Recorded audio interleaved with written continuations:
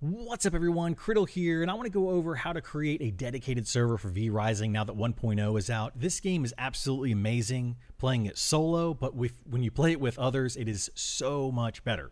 So we're going to go through how to set up a dedicated server. I'm going to go through it fairly quickly, but hopefully very thoroughly, and it's actually really easy to set up, but a few people get mixed up with some of the different settings, so we're going to go through it step by step. First thing you're going to want to have is two separate computers. You can do this on one computer if you choose to. However, I would recommend having a second computer. So if you do have that, then I would recommend doing that. So the first thing we're going to do is we're going to switch over to the second computer, which is right over here. And we're going to open up our Steam client. You want to come right here on the drop-down menu. Make sure you have tools selected. Most likely you have games selected. But make sure you do want to have the tools selected here so that you can find it, and then type in V-Rising. You can see here that I've got the V-Rising game, the V-Rising soundtrack, and then the dedicated server. This is what we want to install, so we're going to click on that, and then you want to make sure that it's going to this computer and not one of your other, streaming from your other computers. If you have multiple computers with Steam on there, make sure it does say this computer. Click install. We're going to go ahead and install that to our C drive. It will take a second to install, depending on your internet speed. And once it's installed, we are going to right click on it. Boom, that is done. Easy peasy. We're going to right click on it, go to properties. We're going to click install files right here, and then we're going to go over here to browse. This will open up our Windows folder showing the V-Rising folder that it just installed to, and this is everything that you're going to need to get started. The first thing you're going to want to do is go here to the server, the start server.bat, start server example.bat, if I could actually read properly. You want to copy that and make and then paste another, make a copy of that. So then you can name this whatever you want. I'm going to name it Criddle server.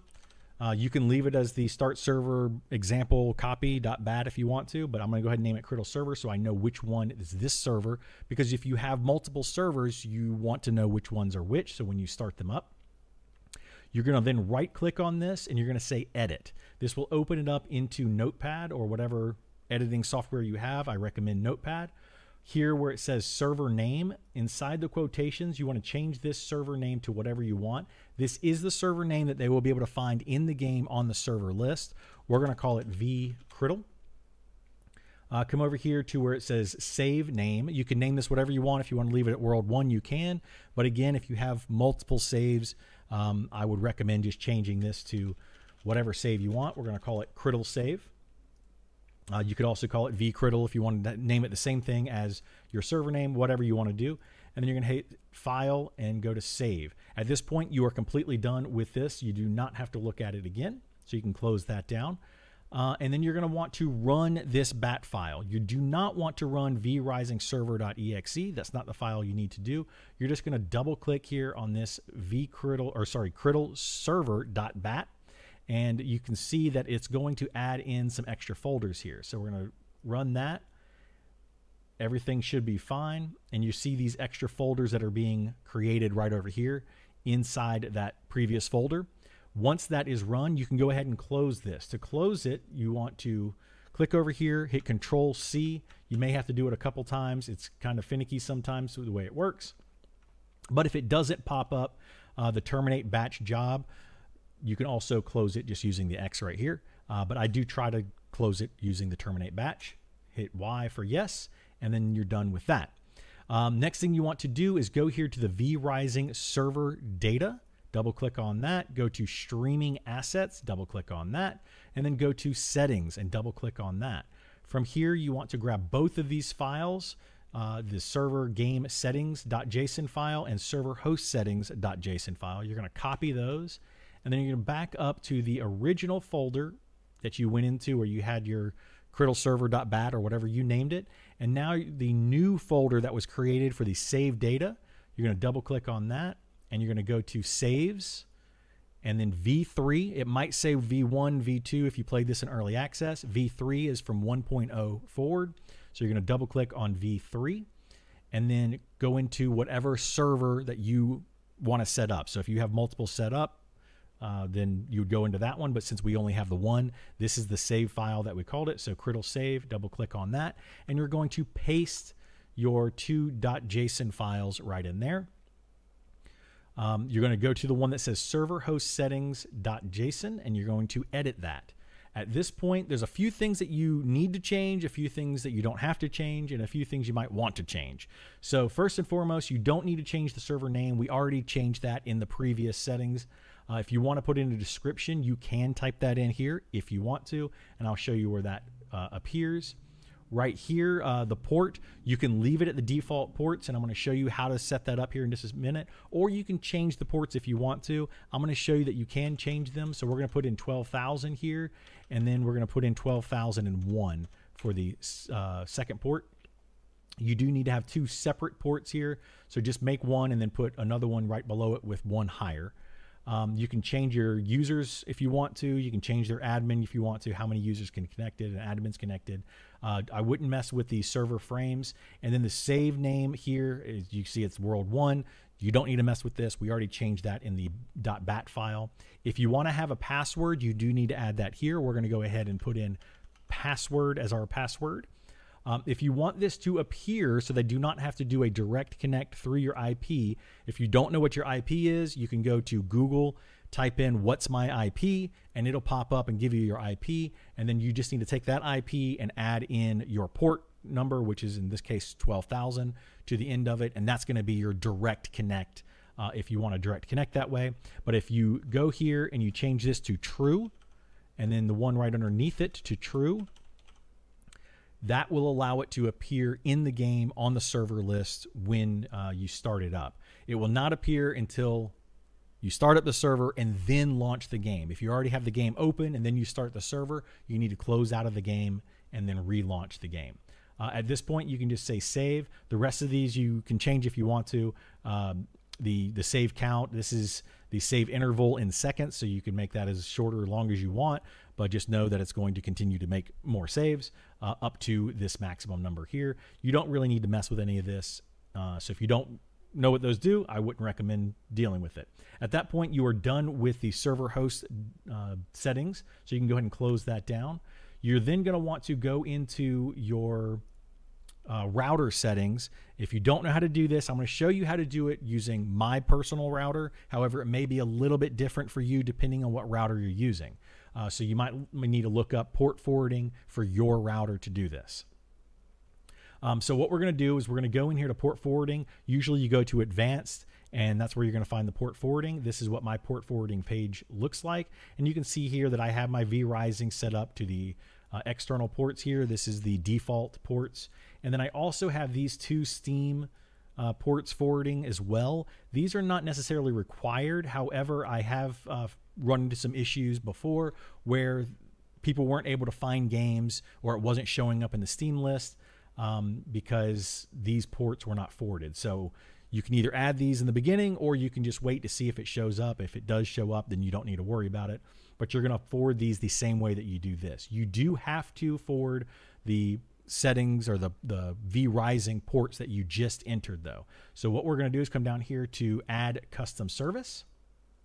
And we're going to click on add custom service. This is where you're going to add in your ports. You can name it whatever you want. We're going to call this vTesting just for testing purposes. Right here, we're going to put in our port range that we just created. So 12,000 to 12,001. You do not have to do this twice. You can do it once for 12,000, 12,001. So you can put in a range. Make sure that your external port, internal port, it'll just copy that over depending on, again, your settings. And you're going to come down here, and this is where you're going to enter the PC that you are setting this up on. So usually it's going to be 192.168.1. something.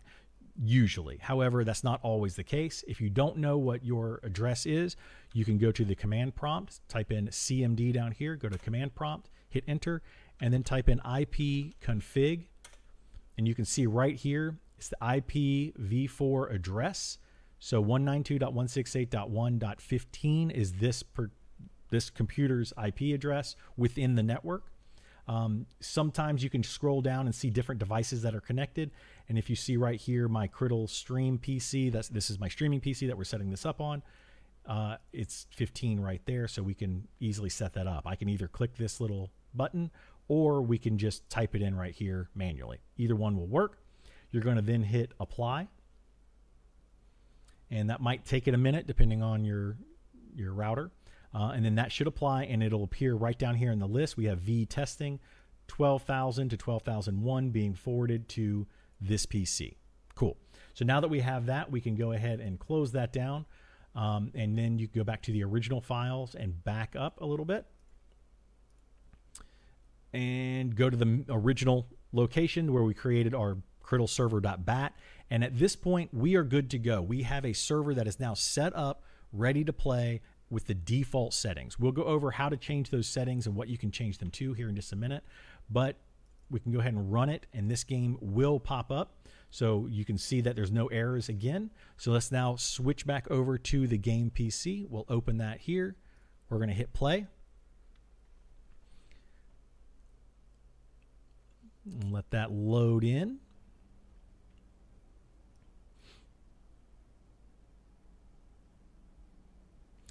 Once the game has loaded up, you're going to go over here, hit the play button, and then play online. You can choose one of these if you want to, but it's not necessary. I would just go down here and say show all servers. Click on that. Twistedvania is the server, the dedicated server that I have set up with a group that I've adminning the server for. If you want to join us, you are welcome to do that. Ask me how. But you can go over here to enter server name and type in vCriddle, which is what we named it. So boom, vCriddle. It does have a password protected. It has clan size of 4, 40 players. Go ahead and click on that. If you put in a description, that would show up over here. You're going to hit join game. And this is where you enter the password if you had one. If you did not put in a password, it would not ask you for that.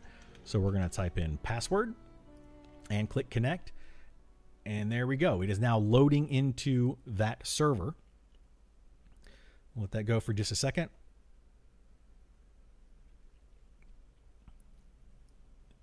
Go ahead and skip that. And here we go. We are at character creation. We can create our character however we want.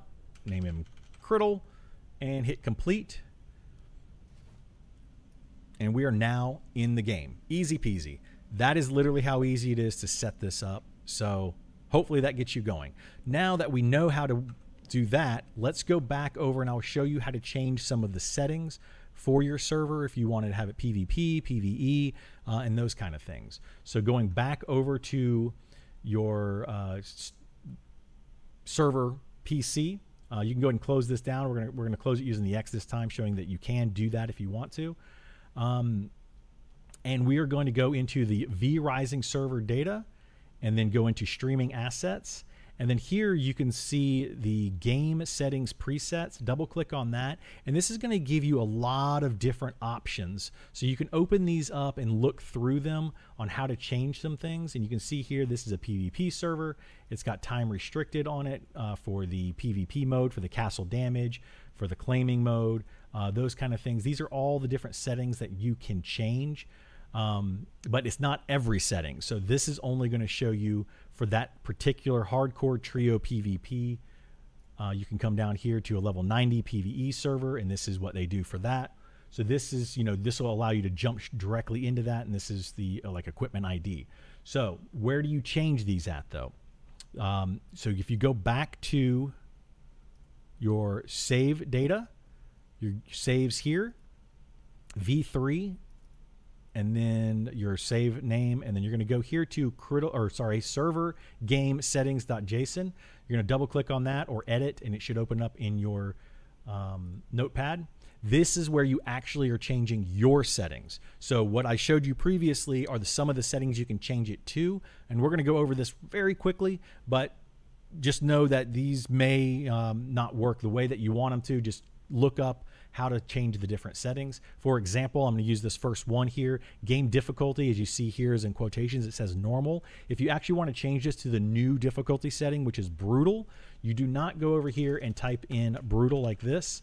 That will not change it to brutal. You actually have to delete the whole thing, including the quotations, and put a number 2 here. That'll make it brutal difficulty. If you want to make it normal difficulty, you put in a 1, and I believe if you want to make it an easier difficulty, you put in a 0. I'm not 100% sure on that, but I do know for a fact game difficulty with a 2 here makes it the brutal difficulty, so we're going to put that. PvP type is if you want this to be PvP or PvE, you can change that right here. If you want any sort of PvE, whether it's time restricted, always on, or whatever, You do have to make it a PvP server. If you don't ever want to do any type of PvP, then just turn that off and make it PvE, and then you can skip a lot of the next few things. Here you can change the castle damage mode to always, never, or time restricted, as I showed you in that previous. Again, go look through some of those other settings and see what you can change some of these to. The siege weapon health, this is going to be how tough the siege weapon is. I believe it goes like low or very low, low, normal, high, and then very high or something along those lines. Again, go back and check those settings. Player damage mode, always, never, time restricted, all that kind of stuff. So you can go kind of scroll through these and change these as you need to. If you're not sure exactly what you can do with them, you can Google that, or you can look through that list that I showed you. If you do change it to time restricted, you're going to want to come all the way down here to the bottom, and this is where you're going to change your times at. So this is player interactions, and then the local time, you can change this to whatever local time you want. I leave it at default local, but you can change this to EST, CST. You can change it to several different things. Again, Google that if you want to try to change those. And there's places out there that'll tell you all the different options that you can change here. And then the verse player weekday time and the verse player weekend time, and then you have your castle damage. So if you do time restricted, this will be the time that you actually can do those things. So let's say that up here in the very beginning, we'll scroll all the way up, and we said castle damage mode is going to be time restricted. We just changed that like so. Whoops, time restricted. And then we also want to do player damage mode is going to be time restricted. Okay. Time restricted. We then come all the way back down here to these times, and you can see that the player weekday mode and then the player weekend mode are both set to the same time right now. So this would be at 2000 hours, 8 p.m. until 22, which is 10 p.m. Local time, which is whatever the server local time is. So it'll be your local time, but for your friends, it'll be your local time, not their local time, if that makes sense. So if they are live in a different time zone or whatever, just make sure you understand how that works. So this will be based on the local time. You can change this to whatever you want. Let's say we want the PvP to be, 10 a.m. until 10 p.m. That's what it would look like. So this goes anywhere from a 0, or I would say from a 1, all the way to a 24, or a 0 all the way to a 24 will also work. So that'll start directly at that 24-hour mark and go all the way through. You can also set the minutes here if you want to. So then maybe on the weekends, during the weekday, let's say maybe you want to just do the 8 p.m. to 10 p.m. You could do that. And then you can come down here for the weekends. We want to do all day on the weekends. So we just change that to that, right? So 0 all the way to 24. It goes 24 hours a day. It will then allow you to PvP all day Saturday, all day Sunday, but then Monday through Friday, it will only be from 8 p.m. until 10 p.m. You could do the same thing down here for the castle start times, or for the castle times to damage castles and raid castles and that kind of thing. Everything else you can kind of fiddle with however you want to. Just note that if you make some of these changes, I would save this file just in case you make some changes and break something. You can always go back and use the default settings. But yeah, go through and look at these and reference those other files that I showed you. Hopefully that helps you out in setting up your server. Once you're done with this, you hit File, Save, close this down, and then obviously go back to your .bat file and run that, and it will set up all of your different settings that you have changed. Hopefully it helps you out. If it does, please like, subscribe, follow. Come on over to my Twitch stream. I do stream daily. Ask me any questions that you may have. Jump into my Discord if you want to. Ask questions there, and hopefully I can help you out. Take care, and I'll see you next time. Bye!